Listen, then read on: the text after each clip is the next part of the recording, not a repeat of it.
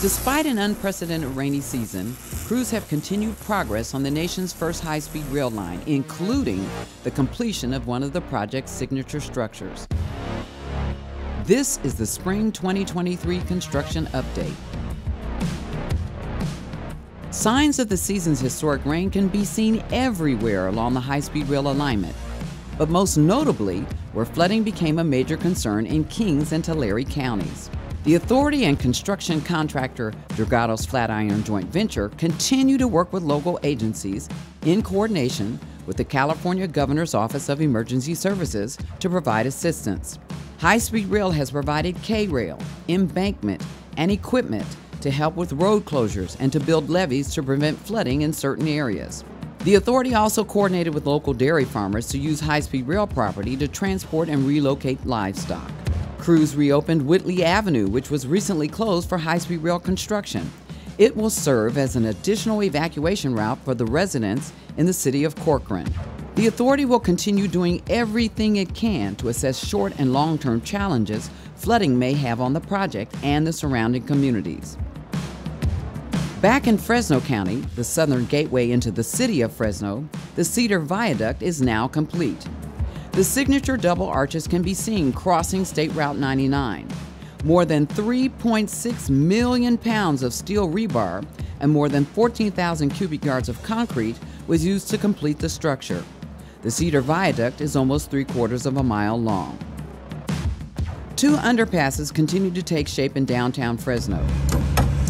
Crews are now working on the east side of the Tulare Street underpass. They have moved utilities in the area. They also excavated dirt and installed shoring, supports that help prevent the movement of soil. That will help with construction of the future underpass and new bridge for the Union Pacific Railroad. On Ventura Street, more utilities are being moved and shoring is being put in to make way for the underpass. Earlier this year, the G Street Bridge that spans over the Ventura Street underpass was completed and is now open to traffic. At the Belmont Avenue grade separation, the abutment wall on the west side has been completed, as well as a few columns. Crews are now working on the bent cap. A bent cap is an intermediate support for the girders and transfers loads to the columns. A number of grade separation projects are moving along in Construction Package 2-3, which spans Fresno and Kings counties. Both Dover Avenue and the Idaho Avenue grade separations in Kings counties are paved, ready to be striped, and open to traffic. To the north in Fresno County, the Elkhorn Avenue grade separation is paved, ready to be striped, and open for future traffic. At Davis Avenue, crews post-tensioned the bridge and are now working on the back walls. Iron workers have tied rebar and concrete has been poured to form the barrier rails on top of the structure. The roadway will be paved in the coming weeks. 284 of 978 precast girders have been placed at the Hanford Viaduct. Iron workers there have also been busy tying rebar for the deck and walls.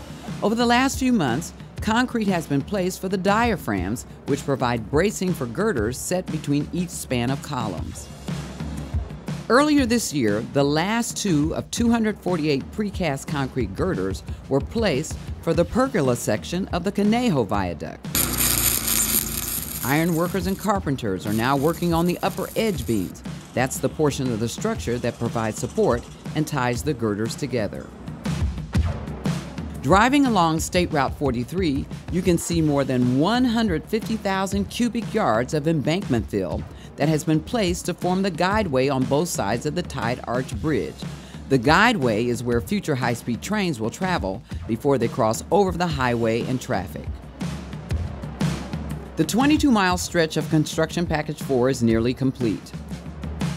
At the McCombs Road grade separation, work is going on to tie the existing McCombs Road to the future overpass. Crews have removed portions of the old road and are hauling aggregates to connect the roadway to the completed structure. The roadway will be paved, striped, and open to traffic later this spring. The 153-foot-long Peterson Road Bridge and 120-foot-long Pond Road Bridge are now complete. These elevated structures will take high-speed rail trains over the existing roadways into Kern County. The largest structure in CP4, the Wasco Viaduct, is nearing completion as well. More than 240,000 pounds of steel and 800 cubic yards of concrete were installed in the last few months. Crews also completed the installation of the expansion joints. Expansion joints are separations between two sections that will allow for temperature-induced expansion or contraction without cracking or damaging the structure. The Wasco Viaduct is more than 2,000 feet long and will carry trains through Kern County and over the BNSF freight track. With winter rain finally giving way to summer sun, work is expected to ramp up even more. You can stay up to date with the latest videos and photos of construction on the newly redesigned BuildHSR.com.